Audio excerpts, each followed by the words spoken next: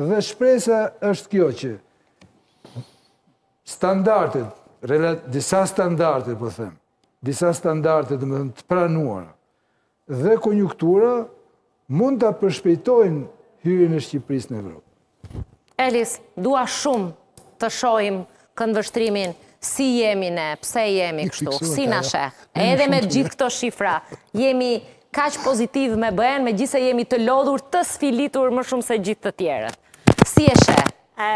Do të shpjegoj në anglisht, jemi shumë lodhur, do të bëj shumë korrekt. I have 2 points. One, Albanians are very desperate, not desperate, they want to be part of Europe, and this, I believe, comes from a historical point at the fall of communism.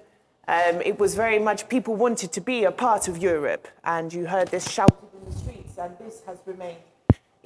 Albania doesn't want to go back to being closed off, it doesn't want to look, it wants to be part of Europe, and this is great. Një sekond, vetëm t'i japim pak kohë për kthysit në mënyrë që ta përmbledhim, se besoj është e kuptueshme, po për qenë korrekt. Eksperiencë personale.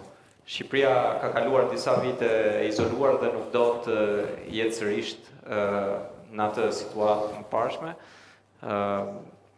Ka kaluar një histori gjatë izolimi dhe për këtë vjen edhe ky besim që Shqipëria ka për Europën.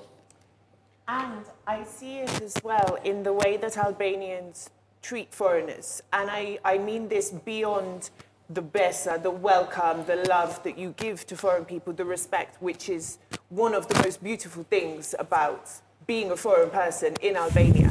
Shoh dhe nga respekti që shqiptarët ju tregojnë të huajve dhe dashuria, çiltërsia që tregojnë për të huajt është një diçka e mrekullueshme.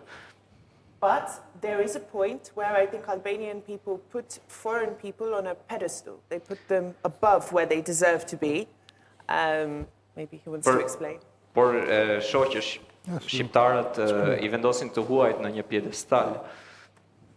For example, Blendi could say, the sky is blue, and people would say, no, it's not, you're with the Democratic Party, or you're making it political, blah, blah, blah. I could say, the sky is blue, and they'd be like, did you hear that? Oh my God, she said the sky is blue. It would make a headline. Kompleksi I inferioritetit që e dim që e kemi. Correct. This is not a good thing. Për shembull, nëse një shqiptar do thotë, ja pra qielli është blu, dhe atëherë kjo do të ngjallë ndoshta edhe tematika politike, jo nuk është ashtu, është kështu, po ti je I kësaj partie, asaj partie, por nëse një I huaj thotë qielli është blu, atëherë edhe ai